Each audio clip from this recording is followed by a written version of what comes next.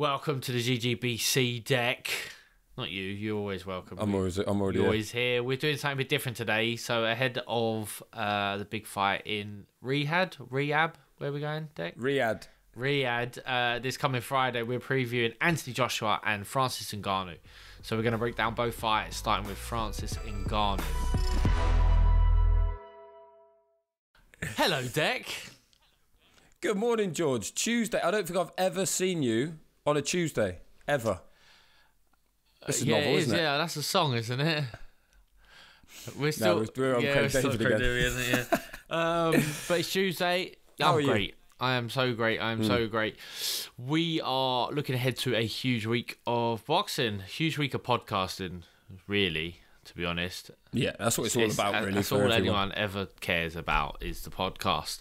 And today, I think we should discuss Francis Ngannou.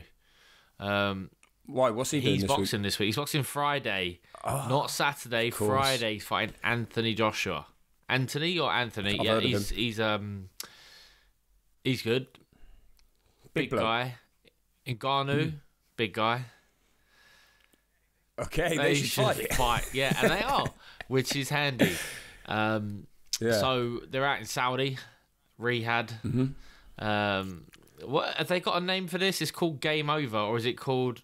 No, Knockout Chaos. Knockout Chaos. Yes.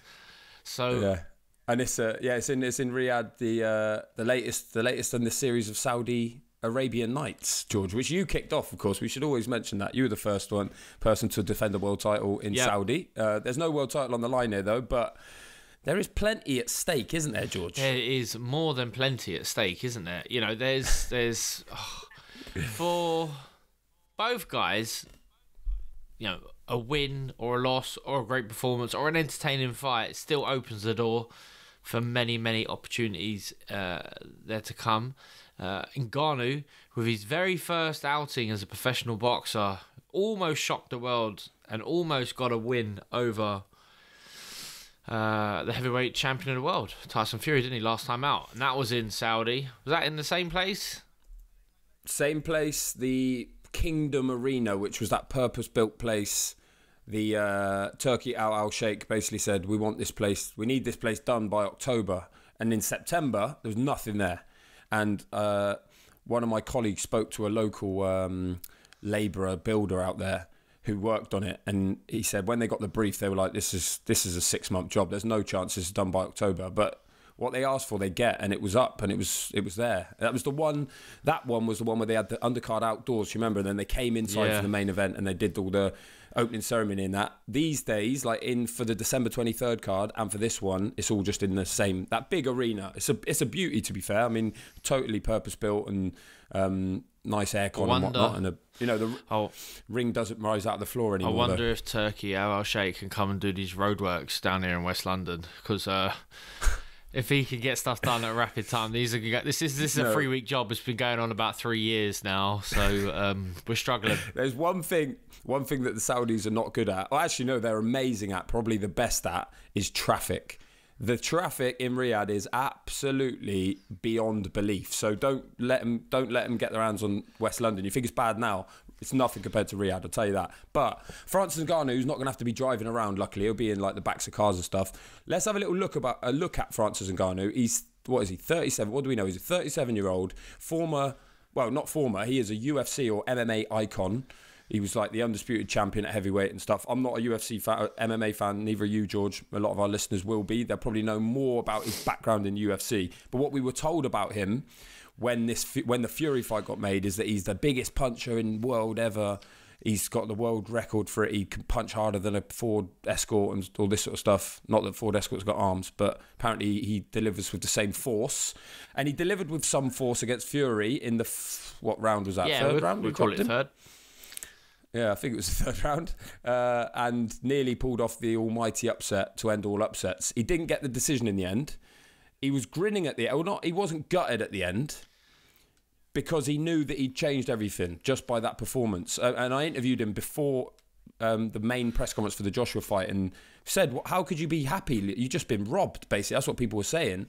And he said, it's just bonus for me that I'm even here. Like, he's like, my family are ringside. I'm here. He didn't actually say I've earned all this money, but I'm sure he's thinking that. And now, as a result of his performance, because he did so well, there's a clamour for him to fight other big heavyweights, and that has landed on Anthony Joshua. Anthony Joshua, a man who, when asked to describe or a word association on Francis Ngannou, his first word was inspiration. That's what Joshua thinks of Francis Ngannou because of his backstory and whatnot. And it is an incredible backstory, George, Francis Ngannou's. Yeah, it is. So he is born in Cameroon. Correct me if I'm wrong along the way, Dex. I know you've got a little bit more details, but worked in...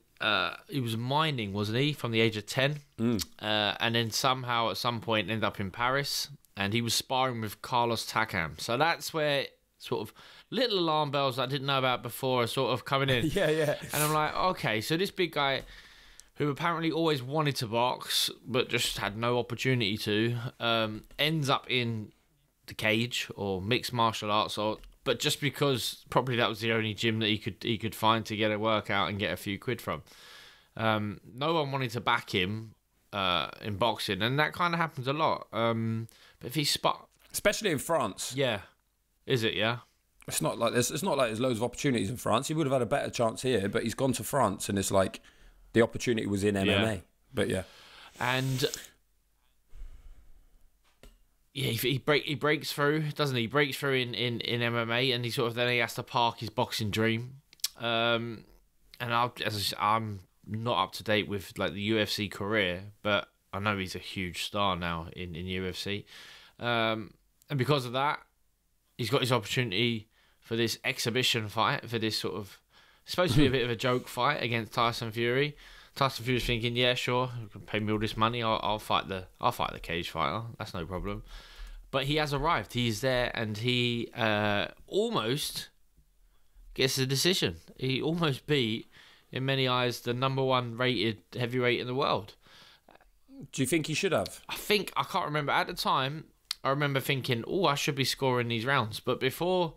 Halfway through, I wasn't scoring them, and it was only then I thought, oh my god, maybe I should have been scoring these rounds. And when he drops Fury, you're like, it's not like Fury was boxing well and just gets caught with a funny shot and goes down, and then he shakes it off and he gets back to it. You're like, oh, he's having a bit of a stinker here. He's been dropped now. He's gonna be. I can't see him going from nothing to full speed. Fury, you can't do that. It's incredibly hard. So. It's I mean, at the end it felt like Ngannou had won. I didn't think he would get a decision, but when you collectively the feel of a fight, you think, oh, I feel like blue corner's won or red corner's won. It's not always the case. If you go back and score the rounds, there was a lot of close. There could have been a lot of close rounds in fights where it's actually gone to the other guy. But how did you think? Was you there for that one, Deck? Yeah, I was ringside for that. I remember thinking, I thought Fury's won. I'm trying to think back. But I do remember vividly as everyone, because it had crossed over a bit and there were non-boxing fans watching, and then they're just so surprised at what he's doing in Ngannou that they think he's ran away with it, when in reality it wasn't quite like that. But what he did do a lot better than a lot of people thought. I'm trying to think what I did. Maybe I had it a draw or something. But anyway, it was a close fight. But it was a draw. But Ngannou, it was 10-rounder as well, by the way. Ngannou said he felt like he'd won anyway. And just to put a bit of meat on the bones of that backstory. So when he turned up, he boxed when he was younger in Cameroon. Like, his big dream was boxing, and he was a Mike Tyson fanatic. And he told us he boxed a couple of times as an amateur in his 20s in Cameroon, but his fights were hard to come by and whatnot. And then he goes to prison for a bit, and then he ends up in Paris. And like you said, he starts boxing, he just goes to a gym, and because he's good at fighting, boxing first and foremost, but fighting, and he's a big lump, he gets these opportunities in MMA, and they're paid opportunities. That's the crucial thing, because he's skint. He's working on the door. He's doing stuff like that just to try and make a few quid. He told me the first time he ever got paid was for a competition, and he got 120 euro notes. We got €2,000, and he ran home because he was like, I really can't get this nicked off me. Not that anyone's going to try him, I'm sure. And he stuffed it under his mattress. Like, that's where he's come from. And then because basically he was so good, it was almost like he couldn't stop doing MMA because it was paying the bills. He didn't want to do it. His dream was still boxing, but then before he knows it, he's making a name for himself and he's winning these tournaments and he's getting a few grand here and there. And then, as not luck would have it, but as the way of the world is, UFC got hold of him, offered him a contract. And I remember saying, like, was that a big moment for you? Were you, like, over the moon? And he was a bit like, not really, because boxing was what I wanted to do still. And then he goes into a UFC and he becomes the champion, the predator, and all this sort of stuff. So that's like only over the last 10 years that's happened to him. But he's always had this boxing dream. So that's where, and me, before I spoke to him, I didn't know any of this. I just thought he was like a Johnny-come-lately, a bit of a Conor McGregor. Although, to be fair to Conor McGregor, he used to box as well. But, like, he always wanted to box. This was his dream. This was his plan. It wasn't just like, oh, yeah, I'll take the money. I'll try and, I'm a wrestler, but I'm sure I could take a few shots. He wanted to box. He sparred a lot with Carlos Takam, and that is why Carlos Takam was on the undercard in that Riyadh show. Remember, who did he box? Bacoli, was it? Anyway, it was insisted on by Francis Ngannou that Carlos Takam, his old friend and his old sparring partner from Paris, would be on that undercard. So that's where he's come from. So then you sort of start to think, Joshua was right when he calls him an inspiration. And then you start to think, this is a guy who's used to people kneeing him, kicking him, elbowing him, trying to choke him, trying to break his arms. And then he finds himself in a boxing ring with someone with 2 gloves on, big gloves as well, not those little hand things they wear in MMA. And he's like, I can handle this. This is not that bad. And that's what it looked like in the Fury fight. He was like, this is chill. He's like, I can handle the few shots. Fury tried to knock him out in the first second, didn't he? Tries to land a big right hand, and he can't. So my question to you, George, is can Joshua knock this man out? Because he's not like he gets hurt regularly. Do you think Joshua, the new and improved, or Joshua 3.0, can put a dent in him, can stop him? Well, it's called Chaos Knockout sort of victory. No, knockout chaos, right? So chaos knockout victory. So we need a knockout. We need a knockout. Yeah, true. Yeah, and I can imagine. I've never took a little whack off of Carlos Takam, but I remember him walking in the gym at the Hay Gym and thinking, "Wow, where did you find this guy?" Like he was enormous. So if Ngannou's been sparring with Takam and taking punches off him in sparring, then you're like, well, maybe his chin's okay, he's good. He looks like he's got a good chin. So I'm not sure if Joshua would even attempt to try and knock him out or just think that he could. Ooh. But I hope he does. I hope he tries to stick it on him. And we have sort of an all-action sort of fight rather than sort of a bit of a chess match, boxing match. Yeah, because surely that's not how Ngannou wins this fight, George. Like how does Ngannou go about trying to win this fight? I'd imagine Ngannou's going for quality over quantity. He's a big guy, so he's not looking to land hundreds of shots. But when he does land, he wants to make it count and then maybe have a good finish, like an instinct. Hopefully he's got an instinctive good finish. I'd say one thing that I did think about Deck was I thought, when I originally thought he'd done no boxing and then done one camp and showed up for Fury, I was thinking, I wonder what the difference will be after 2 camps. Will he be twice as good, right? Twice as settled? Or, now on the flip side, if he had some decent boxing fundamentals, because he's been sparring with Takam, he's always wanted to box, are we going to see the same? Like the same, he is what he is, essentially. Because I can imagine if I'd done 10 weeks of MMA, and then I did 10 more weeks of MMA, I'm going to be twice as good because I've never done UFC. Oh, I see what you mean. So because he hasn't got like newbie gains, but he's not getting the beginner like rocket like that because he's always been boxing, is he gonna have that really fast improvement? But here's a question though, George, with that in mind, he's just done 10 rounds with Tyson Fury, obviously very skilled, wasn't the best Tyson Fury we've ever seen. How much are you learning just from that experience? Surely it's a lot. Yeah, no, you're right. I think it must be an awful lot. Even Tyson Fury on a bad day, he's still going to try and be pulling out the tricks and still big bloke as well. Big bloke who could navigate himself around the ring, and that's what he did. He navigated himself through the ring with experience to get through to that final bell. Yeah, he would have learned a lot, wouldn't he? He would have learned a lot with that through that experience. You know, plus that, you know, but he's got big fight experience in terms of performing on the big stage. And you're right, it's a mindset, and maybe there is no fear factor because the gloves are bigger, and because he doesn't have to worry about someone grabbing his leg and trying to submit him and stuff like that. Because maybe that's just not what he's capable of. You know, getting on with it. I don't know. I haven't seen enough UFC, but if he's like, I've only got to worry about punches, this is okay. This is easy enough. I can see that. I can understand that stuff. What is Ngannou thinking in terms of what is he expecting from Anthony Joshua? Like, that's what always makes these sort of fights fascinating, because you never know what to expect. And if you're a fighter preparing, then you don't know what to expect, do you? You know. Yeah, do you think...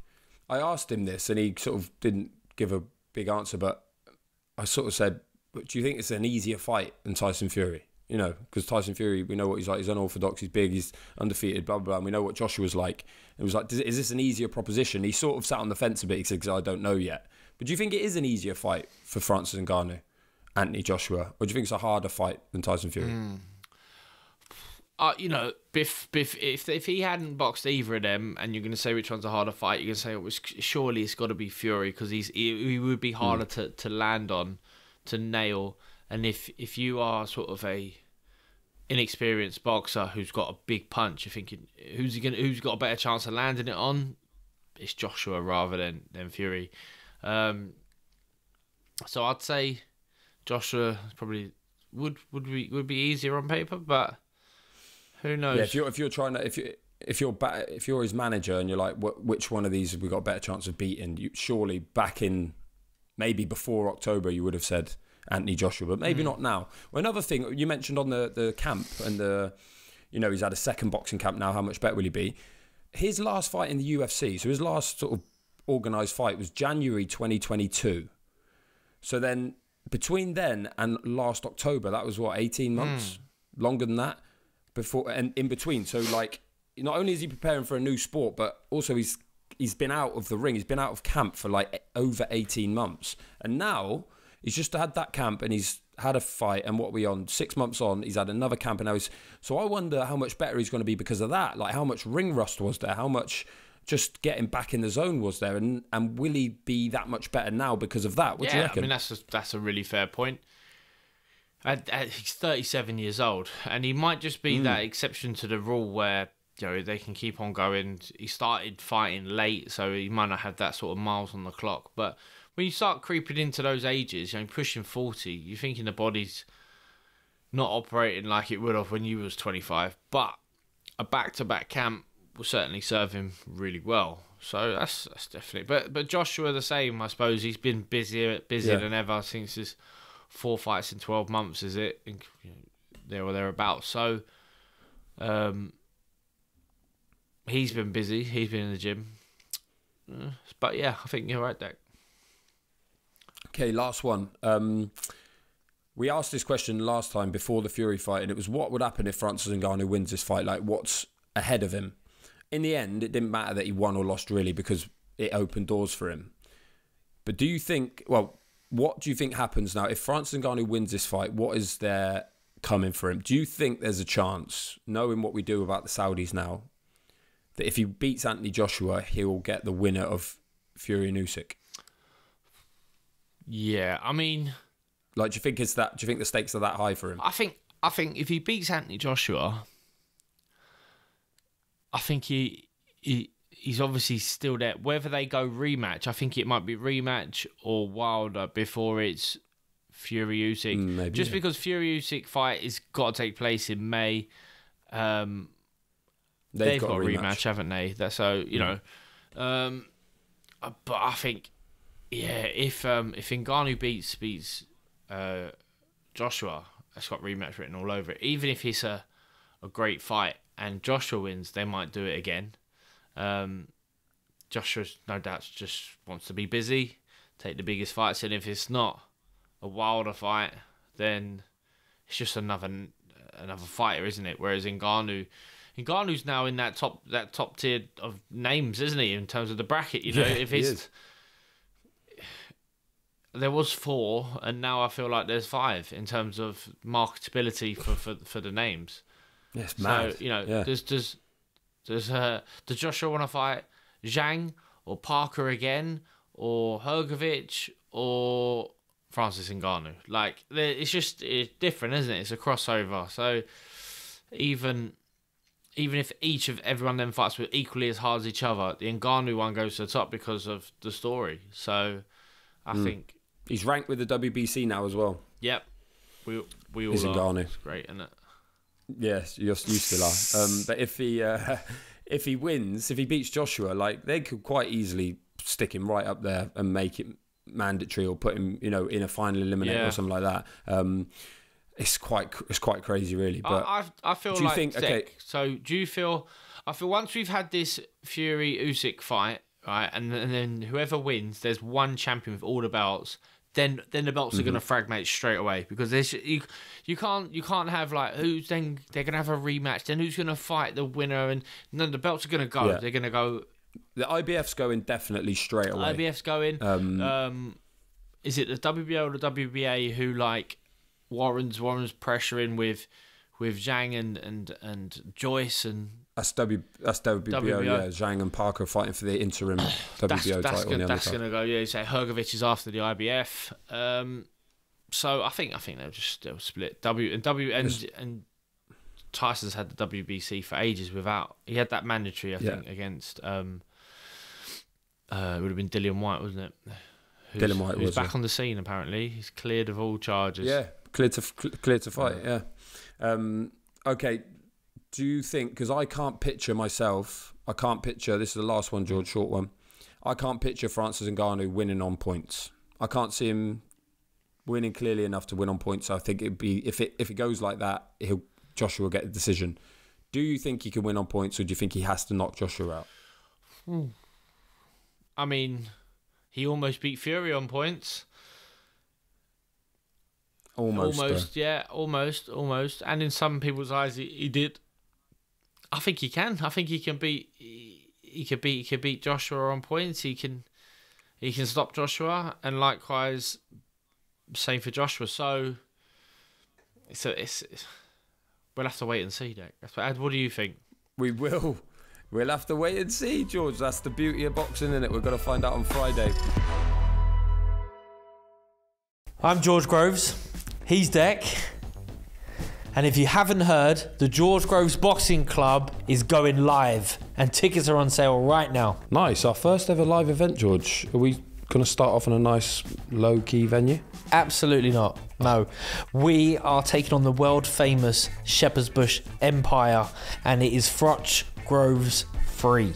It is 10 years, Deck, since mine and Froch's fight at Wembley Stadium. So I've gone and got Mr. Froch to come down, all the way down to the Shepherd's Bush Empire, and we're going to tussle it out again in podcast form. Nice. You could get the bus there again. Should we brainstorm a few other ideas? It's going to be the feature, and it will be the best feature we've ever done. Maybe you and Carl could have a duel. We'll be crowdsourcing. For the most Mike part. Skinner's coming. He's crowd surfing. 50 Cent's going to buy the first 3 rows anyway. I don't think we could promise this. Froch Groves free, a decade in the making. Tickets are on sale now. Listen to the George Groves Boxing Club podcast for all the details.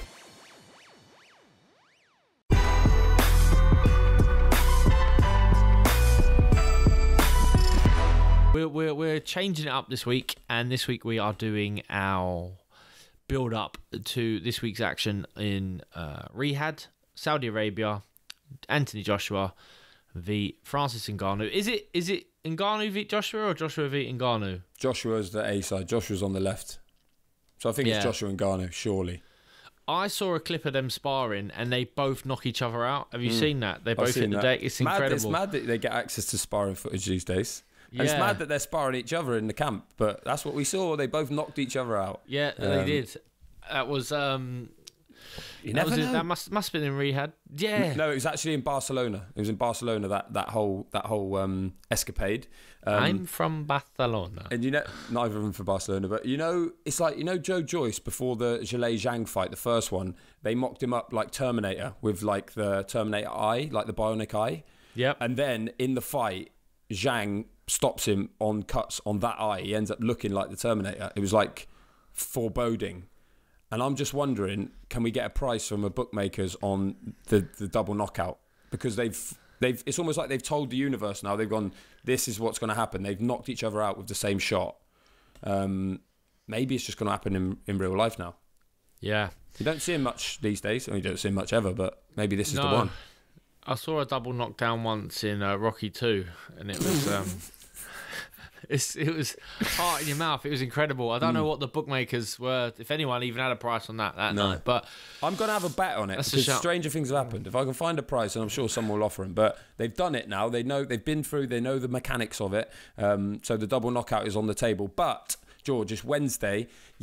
Monday we had a little. How about that? It's classic. Tuesday, yesterday we did the Francis Ngannou sort of deeper look into him and how he wins the fight. So it's only right now that we have a look at Anthony Joshua. At one point, Great Britain's leading light in this sport, arguably the world's, outside of Canelo, the world's biggest attraction once upon a time. Kind of not like that anymore. But he's worked his way back into contention. Do you think he's still the biggest draw we've got? Do you think he's still our golden boy? 12 years on from London Olympics? Yeah, that's an interesting point, because it was sort of like, it wasn't even up for debate, was it? 5 years ago, should we say? He was the Don. He was, but he had, he was, but he still is. I think that crossover star, and it might just be he will always be that now because of the sort of the legacy that he's got and the work that was done with him to promote him and build his brand. And heavyweights, every fight always is a headline, isn't it? And Deck, you know more than me, why fighters get in the papers. He's one who you're always gonna get in the papers. He's one who we will do a pod week about, as opposed to a pod. And then obviously Tyson Fury is in that category as well. And then outside the two heavyweights in Britain, is there anyone else in Britain? No. I wouldn't say so. Not right now. It's even waned for him though, because there was a time when I used to work for an agency, if you get stuff, you'd phone up newspapers, magazines, outlets, anyone, and say, I've got this bit from Joshua, I've got this bit from someone, George Groves, and this is what he said, do you want it? And most of the time with boxing, they'll be like, yeah. If it's Joshua, they're like, anything's news. If he farts, it's like, yeah, give me 2 pages. But it's a big fart. It's a big old fart. He's a big boy. But that was then, but it sort of waned a lot. And that's mad how it really works, that once you start losing, particularly after the Ruiz fight when he got knocked out, and then he's now seen, not by people inside the sport who understand anything, but he's sort of seen as like this fraud a bit. And it's like, it was all a hype job. In America, that's what they say, it's all come undone. And then that's how the story went with him. And then it's like, but now he's gun shy and now he's gone weird and all this sort of stuff. So it's been a kind of crazy journey for him.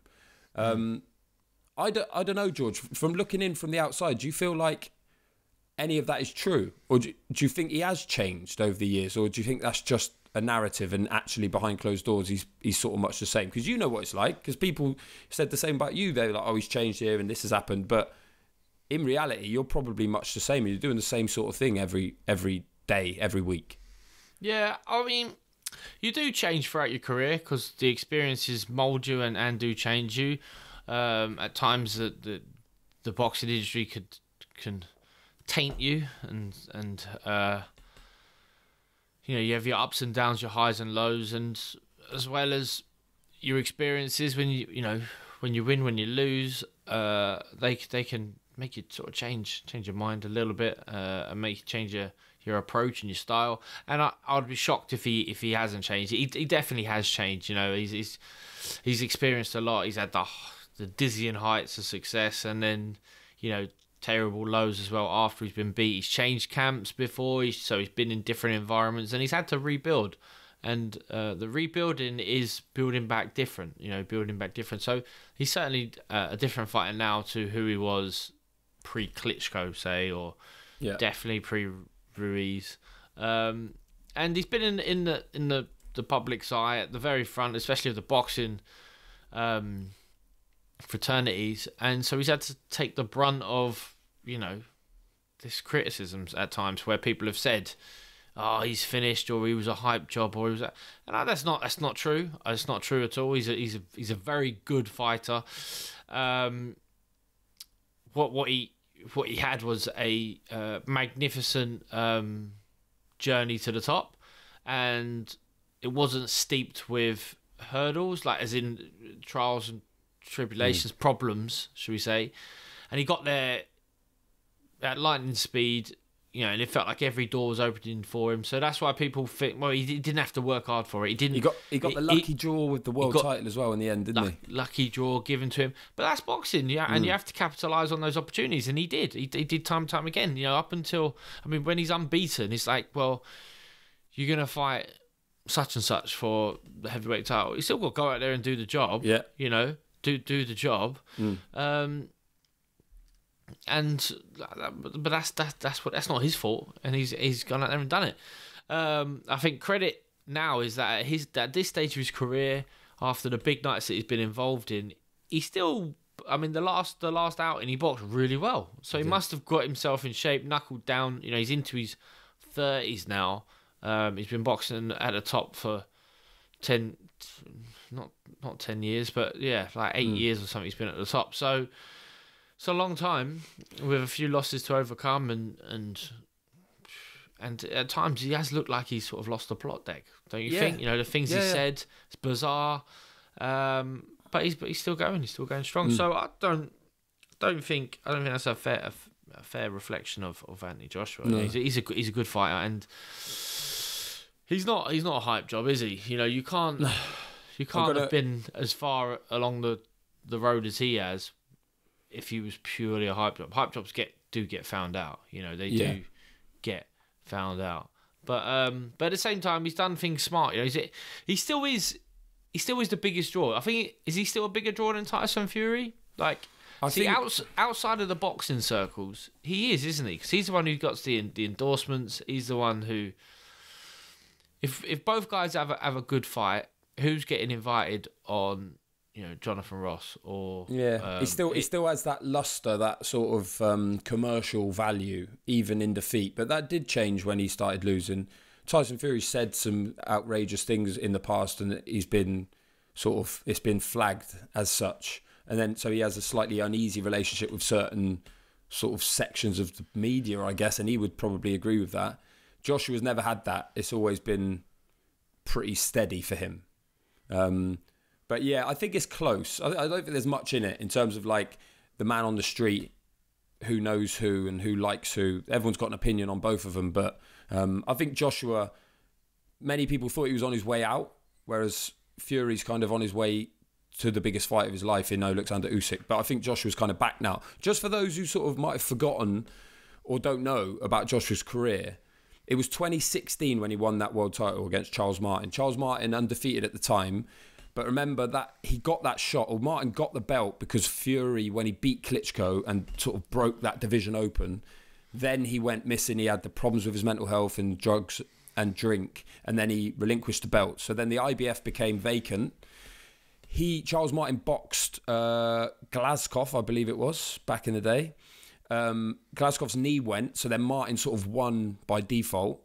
And then Joshua was mandated to fight Charles Martin. So Joshua never had to go and box Klitschko or a champion in that sense.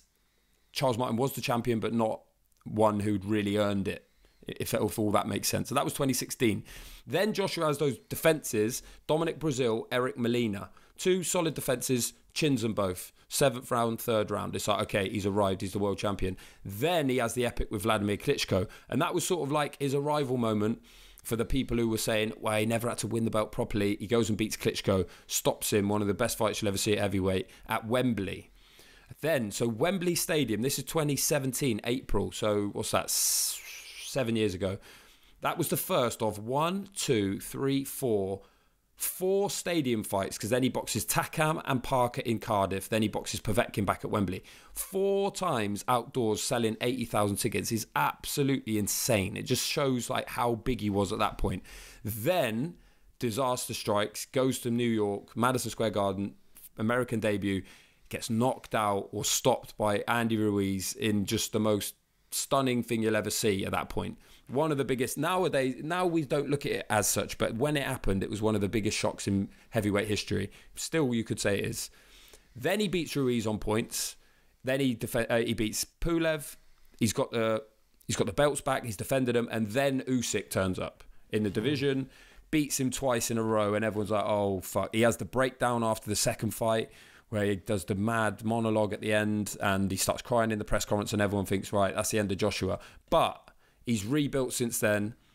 In the last 12 months, he's outpointed Jermaine Franklin in his first fight back after Usyk. He stopped Hellenius in the 7th round with a big, like, poleaxe right hand. Not at his best for the rest of the fight, but he got the stoppage. And then Otto Wallin, who many people, including me, had suggested might give him a tough fight. He's absolutely pieced him up. And the new relationship with Ben Davison sort of paying dividends already, done a number on him. And now people are like, the old AJ is back. Joshua says, AJ's not back, you lot are back. And there is a sort of sense of that, is that people are back on the bandwagon. People love big heavyweights knocking people out. And that leads us to here, George. So that's a mad old 8 years that he's had to endure. It's going to change anyone, isn't it? Yeah, no, definitely. It's.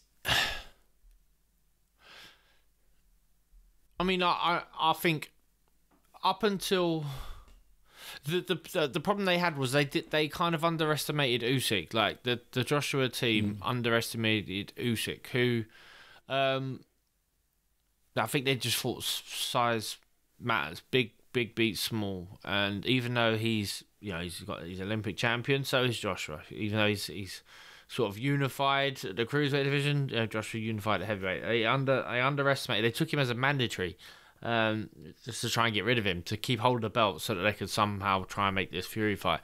But Usyk's obviously he's a handful, because if you look at the rest of the fighters that Joshua's fought, like Klitschko, very, very experienced, very good fighter, one of the best heavyweights there's ever been, but was coming off quite a long layoff, if I remember, and he'd had back problems or other injuries. Fury had beaten him already. Fury had beaten him already, and he was a far cry from the Klitschko we thought David Hay, who showed up and just looked invincible. Yeah. You know, so Parker, great fighter, but not quite at that size or level. He's switched it on recently against Wilder, but yeah, I think that was a little bit of a shock to the system for Joshua, by the sounds of it, and that's when you thought, oh, he's going to spiral out there. He had that weird monologue, as you said, at the end of the fight. I didn't know he cried in the press conference after, and then when he came back, it's like there was that element with fighters. You think, oh, you're fighting now because you don't know nothing else, because you identify as the fighter. You've got enough money to quit now. You've got enough memories and accomplishments to leave the sport and probably think, well, I've done my piece. I've had my bit. Because the Franklin fight, he didn't look like that great, but that happens after a loss, like first one back, and then Franklin's decent as well, got to say. Yeah, he is, but he's not Deck, is he? Come on, he's not. No, but he wasn't turning up to get. He wasn't a knockover job. Like no. He wasn't a what's his name? Demore. Yeah, it wasn't a Mark Demore. Like they could have taken an easier fight. He'd just done 12 rounds with Dylan White and done well. Many people eyes he'd won that fight. It wasn't like, he was okay. And I think when you look back on the run, you're like, okay, yeah, he won on points. He wasn't at his best, but he still won comfy. Yeah, it was a good comeback fight. Yeah. Great knockout against the Finnish lad. He finished him right off. He was out, wasn't he? And then Hellenius, he had a Hellenius of a time that night, didn't he? Heinous. And then he tested positive, old Hellenius as well. Yeah, he had some deposits in his Hellenius. He was gone. Anyway, Valin, everyone's got to sit up and watch. So, I mean, I get what Joshua was saying, and I think that's a great line that he used. He goes, "No, I'm not back. You guys are back, right?" But the truth is, no, you are back. I don't like it when people say, "Just the old AJ." I think that's what he's probably hinting at. To get back to the old AJ. It's such a fucking shit line. Yeah, it's a shit line. He explained. No, sorry, carry on. I'll say after. But the point is that, like, you was kind of flat and not really dangerous until you just iced Hellenius, you know what I mean? But so I know that sort of sounds like a contradiction, but it's not. And you wasn't dangerous against Franklin. You didn't look like a world beater, but against Valin, you're like, oh, bloody hell, put that guy in with Usyk. Let's see if Usyk can keep him off for 12 rounds. Put that guy in with Fury. Let's see if he don't hit the floor like he did against Ngannou. So, yeah, there are differences, isn't there, Dec? What's your Joshua intake? Well, so we said this to him when we spoke to him at the press conference. It was like, is the old AJ back? And he explained it beautifully, and this is why he explained why the alliance with Ben Davison works very well. Is he said the old AJ, what people say when they say the old AJ, they're like, he should walk him down, be more aggressive, just throw more punches, which is what he wasn't doing against Usyk, and basically is what people say, which is true and fair. He said that the old AJ, so not the old AJ, but the old days, he would walk people down and knock them out because they weren't very good. Because going through the levels, they're just not up to it. And he was even saying that he's in the fight and he can just learn on the job. He's like, right, this guy does this, I'm going to throw a right hand and knock him out. But then as soon as you start boxing better people, even go and watch the Povetkin fight, which is a great finish, early on he has a lot of trouble because he's like, fuck, he's a much better opponent. He needs longer to work him out. And if it takes longer to work him out, he can sustain more damage, right? So the old AJ used to knock out people that weren't on his level. Happy days. If you put him in with those people now, you'd see the old AJ because he'd walk them down and knock them out.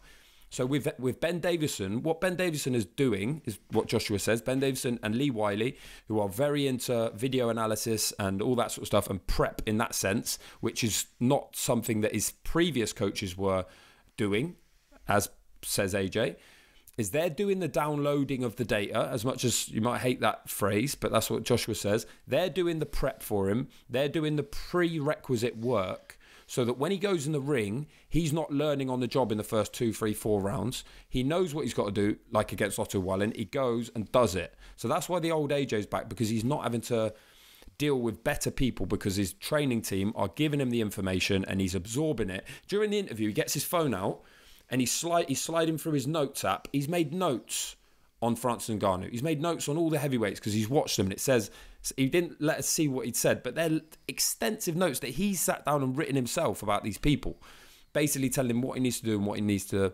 not do. So he's not doing this on the job anymore. He's not doing it in the first round or the second. He's doing it in real time, and that's what he means by the old AJ. I think he's within his right to be saying fuck you to people after the adulation that he got when he was at his best and he was winning easy, and then the way it dropped off and the way he started getting criticism when he started losing. I'd probably be the same, to be honest. But now, just to come back from that, just for listeners, right? And I don't know what Joshua was doing before, right? But surely Derek James has watched Usyk box, gone to the gym with Joshua and said, he's very good at this, and this, and you need to do this, and this. Well, no, that's essentially what a game plan is. Whether you all sit down and watch the tapes together or not, that's another thing. You know, maybe some coaches don't bother doing that. So maybe some coaches don't want to do that with their fighters. Maybe their fighters don't actually want to watch too much boxing. But there's not a coach I've ever worked with, amateur or pro, who hasn't watched tape and come up with a game plan of how to beat someone. Like, I get it, what he's saying. He's learning on the job in the ring against these nobodies, and you still always have to have a think and a feel once you're in there. You know, you're in there and you're like, well, you're computing what this guy does well, what he doesn't, and then they're giving you. But then your corner's giving you information at the end of the round as well. Well, he said they wasn't really, and so this is all what Joshua said, and again, this is just all one-sided from him and his side, but he was with Rob McCracken for the first Usyk fight, and then they split with him, and then he brought in Robert Garcia for the second Usyk fight, who sort of was with Bam Rodriguez and stuff. He didn't seem like, based on what they've both said since, it didn't sound like a harmonious camp. They brought in Garcia and he wasn't doing that sort of prep. And then he goes with Derek James and he has to go to America and stuff, and it all seems a bit strange. It obviously doesn't go so well. And then he's landed with Ben Davison, who's only around the corner and who he says provides him with that. Now, with all that in mind, George, now they've got Francis Ngannou in front of them, who they know from one fight as a boxer, the Tyson Fury fight. People will say, just go in there, walk him down, knock him out. He's not used to that sort of pressure. He didn't get it against Tyson Fury. He won't be able to handle it. Joshua wins early because of that. Do you think that's what he needs to do? Do you think his best route of victory is the quote-unquote old AJ, if that exists? No. Well, the old AJ is like show up with no game plan and just learn the job and hope for the best, and it don't work, right? So no, Ben Davison ain't gonna do that, is he? Ben Davison's gonna do his utmost. He's that character. He will go through the archives. There's only one fight to watch, but he'll figure out. He's probably watching a lot of UFC at this point, trying to work out how he. What's his reactions like when if he has ever been clipped or anything like this.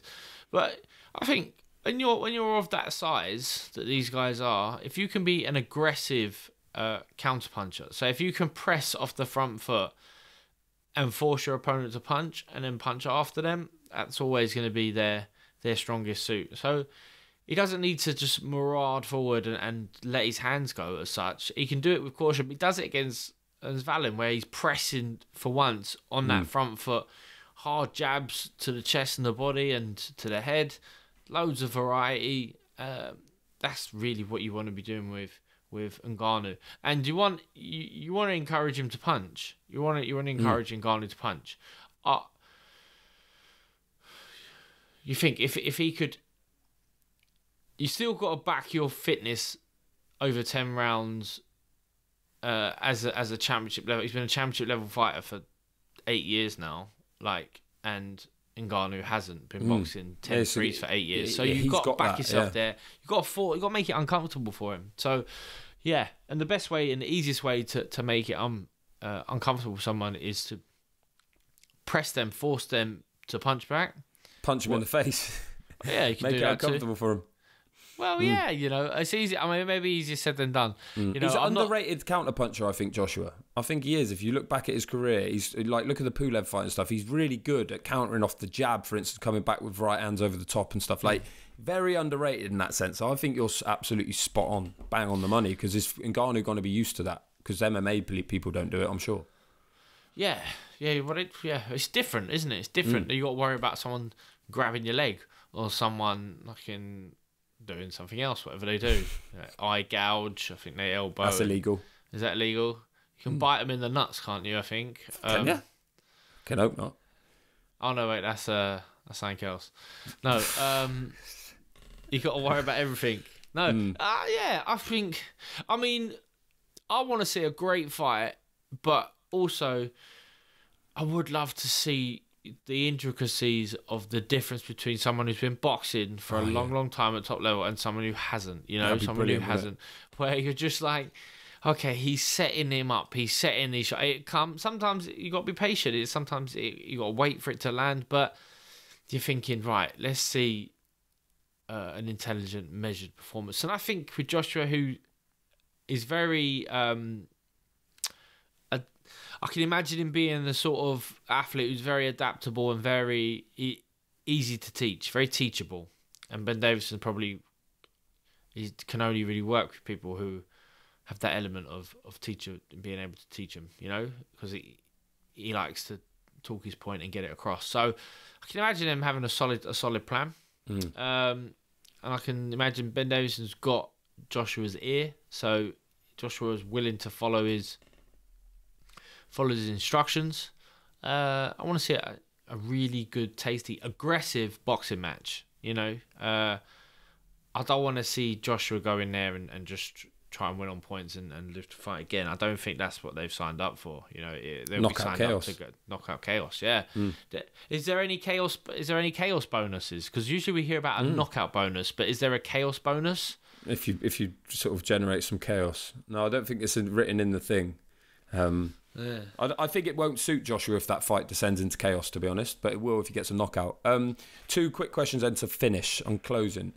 If he wins, and he wins in style, say boxes well and takes him out, what's next then? Are we thinking Wilder? Oh, nice. Wilder. You reckon? Why not? What's Wilder doing though? Wilder will have it. Yeah, Wilder. I'm sure Wilder will actually have a fight before then. But yeah, that's a shout. That's a total curveball because we know that he'll probably be in line for the IBF when that fragments off, and his whole thing is he wants to win a belt. But the Wilder fight's going to make more money, and he'll look at Wilder now and he'll be like, "This guy is a spent force based on what he did against Parker." He's like, "I will knock him out after all these years." Yeah, that's a shout. Okay, I like it. So would you go Wilder rather than like Hrgovic for the vacant IBF or whoever it is? I don't think it'll be vacant IBF. I think they could make, if they're going through the year now rather than through the season out in Saudi. And let's be honest, these fights are only going to happen in Saudi with a Saudi dollar. Let's go Wilder next. Okay. Wilder's in the gym all the time, but he don't pull the trigger. He don't pull the trigger in the fight, and he don't pull the trigger to make the fight. He's been inactive for so long. I'm sure if they said, "Look, Wilder, he's got to be 37 now, is he?" So we're saying to him, "You ain't got long left, mate. Do you want to earn some money? Have the Joshua fight." He's just been beat by Parker. Yeah. So is it? He's got no choice now. He's finally got to do it. Yeah. Are you worrying about your legacy? It's some fighters. They have a rivalry and they're like, oh, I can't lose to that guy. That would be the worst thing in history. But I don't think them two have that sort of... They're not two Brits. Like, they're from the other side. And when they were supposed to be boxing each other all them years ago, it has gone. And this could be redemption for Wilder. I think Wilder would take it, because Wilder's in that space now where the harshness of boxing, people are going... 1 minute they're talking about him being the hardest punching heavyweight in history and one of the greatest of all time. And now they're like, well, who did he beat? Yeah, now they're like, he's always been shit. Eddie Hearn's like that. He's like, I've never rated him. Never rated him. He was never good. If he lands the right hand, great, but that's it. Who's he beat? He was losing to that guy until he won the knockout. He losing to that guy until he got the knockout. Put him in with Parker. Parker bashed him up. Couldn't fucking do anything. So... It's true. It's true. Oh. I think he'd still look at Joshua and he'll go, I'll have that. He'll be like, because he's mad, isn't he? Wilder's mental as well. Like, no disrespect to him. Like, he's off his nut. He doesn't think the same as thank you, doctor. People. Yep. Yeah. Thank you. Yeah. I think that was the official explanation. But so he will look at Joshua and be like, what? That figure against Parker? I don't care about that. Yeah, I'll still knock him out. Here's a question though, George. Last one. Oh wait, go on. I was going to give you one last one. Yeah, I'll give you one first. If Joshua loses, does he have to retire? No. If he fight Wilder. If he loses, fight Wilder or Ngannou again, or if Ngannou fights Wilder, he can then just go back to legit boxing and try and fight Hrgovic for a final eliminator. How does Deck? I want to ask you: does Joshua win? And if he does, how does he do it? I think he wins. I think he'll turn up with a plan, and I think that's so important to him. If you look at the first Usyk fight, he's talking to Clifton Mitchell during the ring announcements, basically saying, what shall I do with this bloke? Like, I don't think that was a good plan. Usyk and Ngannou, 2 different kettles of fish. No disrespect to them. Neither of them are fish or kettles, but you know what I'm saying. I think he'll turn up with a plan. He'll know exactly what he has to do, like a robot, and he'll go out and he'll execute it. And I think he'll keep it tight for a couple of rounds, keep it long. Any opportunity, he'll throw the right hand, but I'm thinking just jabs, head, body, variation with the lead hand, not doing much, not giving anything away. Then he'll look for a little opening. I think he takes him out like mid-rounds. And I'm underrating and I'm maybe disrespecting Ngannou's durability because he's obviously super tough. But in boxing, you only have to be buzzed and hurt for 10 seconds and then the fight is over. I think you get him at some point in enough of a state to do that. And if he doesn't quite get that breakthrough, I think he'll win he'll win all but sort of 2 or 3 rounds. I think it'll be one of those fights. But I see him getting an opportunity and opening a window and taking it. What odds do you reckon we can get on win via knockout via uppercut? Yeah, I like it. Yeah. Probably, I don't know. Maybe it would be a special. Maybe we'll speak to some. Yeah, we'll speak to the bookmakers. We'll get the double knockout and we'll get the uppercut. What do you just see? Ngannou just coming forward? I want double knockout and then win via via uppercut, and then if we can double that up as well, so it's like a double uppercut knockout. So they both land it and they both go down. Sounds like Street Fighter. Sounds like knockout chaos. That is fucking hell. Tiger. Uppercut. I mean, that's obviously Joshua's money punch a lot of the time, especially if you've got a smaller guy. I mean, Ngannou's not that much smaller, but he's just coming forward like that. Yeah, look, you can see it. And then there'll be that's the beautiful shot. If someone keeps pressuring you, the uppercut, and then obviously probably be the left hook that knocks him out though. It'd be a Klitschko situation. No, I reckon straight uppercut, and then they both go back, and then so. Don't forget. If you land your uppercut as he lands his uppercut, it's then hard to get the hook off. Or both of you end up going up in the air like that. And let's see. This is the sort of insight you get at the George Groves Boxing Club. So it's a double uppercut knockout. You heard it here first. I mean, if this actually happens, they'll clip this up. This will go go down in history. The double uppercut knockout. George Groves has called it. Any bookmakers out there, we'll take whatever price you got. We'll take it. Get in touch on the socials, GG Boxing Club. But yeah, okay. So I think Joshua wins. You think double knockout via uppercut. I can't wait for it, George. I can't believe I'm saying that. Like if you told me that a year ago, that I'd be buzzing about a Joshua and Ngannou fight. But I think even if it's not a good fight, even if Ngannou's not quite makes it as competitive as we sort of expect it to. It's good. It'd be great for Joshua, and it's great for me as a bloody British journalist that Joshua is flying again because we need it. It'd be disaster if he loses in that sense. I've got to say, to be honest with you. Yeah, well, you put your eggs all in one basket, so you've only got yourselves to blame. Okay. True. No, right. Sam Egginton's not on the undercard. Why is he not on the undercard? Get him in. Get Ego in. He's probably ready to go. In. Yeah, he's up for it. Do you know what you do if you get a nasty cut, right? You crack an egg, right? And then do you know that thin, like, film membrane that separates the shell from the egg? You got to somehow prise that off.